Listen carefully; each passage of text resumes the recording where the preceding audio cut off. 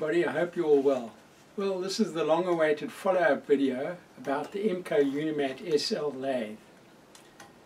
I made a video about this lathe 4 years ago and I posted it on my YouTube channel, and it has been extremely successful. The next burning issue is, can you machine steel on this lathe? It is quite possible to machine steel on this lathe, and I have made steel components very accurately. It's important to keep the workpiece well lubricated when machining steel on the lathe.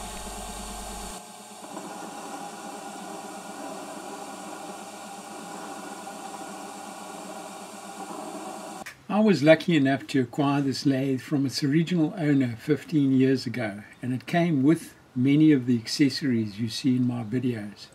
There are a couple of things to remember when you're working with this lathe. What you have to do is make sure that the carriage return and the cross slide are rigid at all times during machining if you want to maintain accuracy.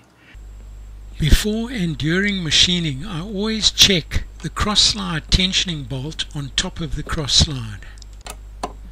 This bolt should be as firm as you can get it while still maintaining free movement of the crossfeed hand wheel.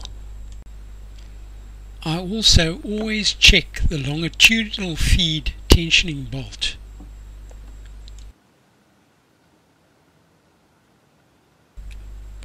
I check for any lateral movement or play of the cross slide carriage when it's moving on the cross slide column. I find it's important to have the right turning speed when you're turning any kind of metal, and I have this belt in the middle setting of this pulley and the middle setting of the bottom pulley, and that is almost my basic turning speed. If I want to use the drilling attachment, i.e. I've set up the lathe in the vertical configuration and I'm using it as a drill press, then I invariably just move this bottom belt to the lower pulley. This gives me a slower speed.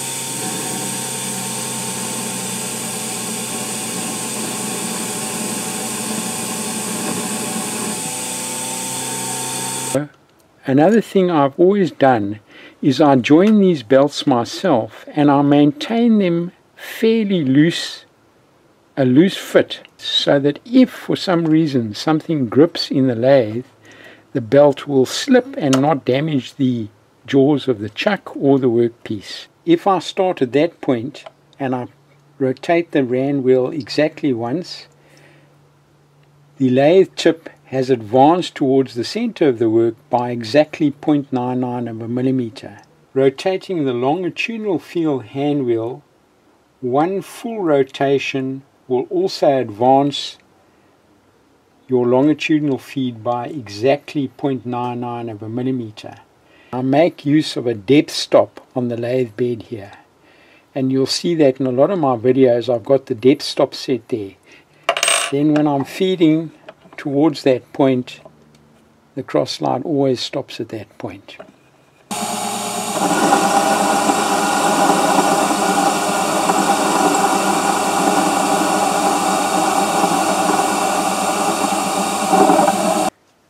Another very useful feature of the UNIMAT lathe, in my opinion, is this hole which goes right through the headstock spindle. I made this threaded adapter which can be screwed onto the pulley spindle here.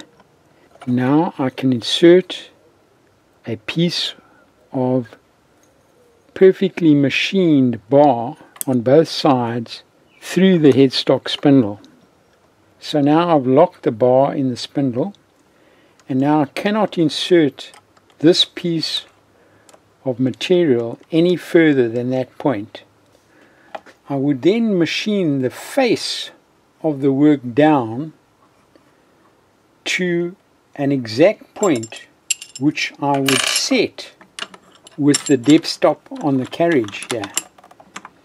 And then I simply install the next piece in, face side towards the back, and machine to the exact same point on the headstock. And in that way I could make 4 columns very quickly of exactly the same height, which is quite a useful feature, not only for columns, for any kind of operation where you have to machine 4 cylindrical pieces of work exactly the same length. In other words, face them from both sides, and so they have a machine face and they are exactly the same length or height.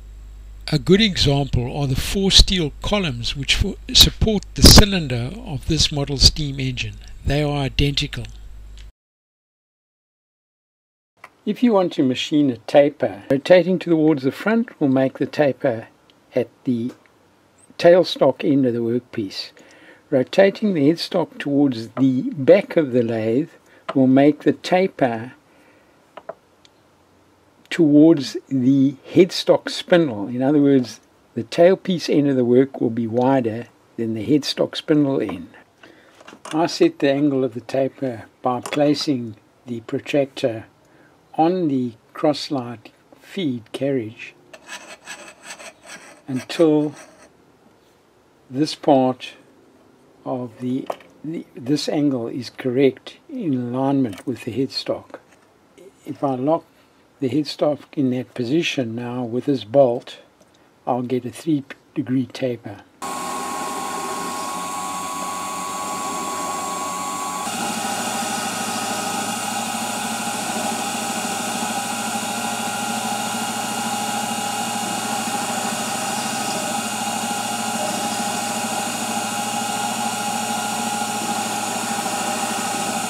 I don't have a tailstock die holder for this lathe, but all I use is the normal chuck which I use for drilling operations on the lathe, and I insert the die into a normal handheld die stock holder and push the die up against the part of the work that I want to thread with the tailstock.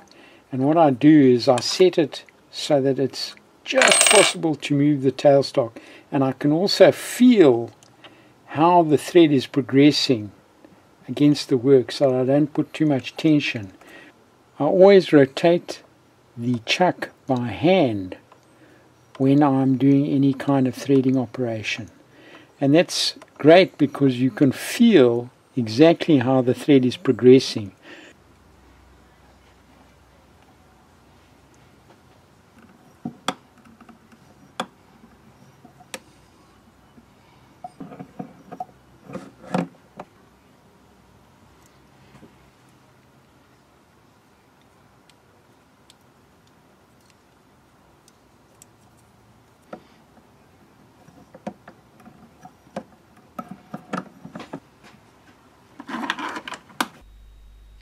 Another threading option which I've used before is to mount the die in the UNIMAT chuck while the chuck is mounted on the tailstock.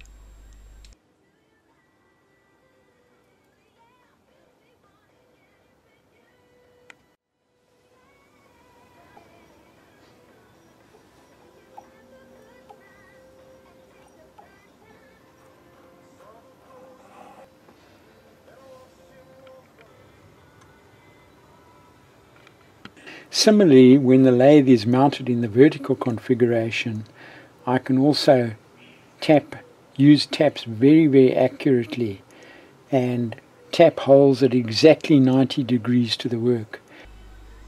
By applying light pressure on the headstock pinion lever, the tap can be advanced in the hole.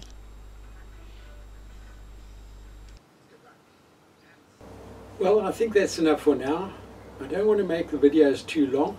Until next time,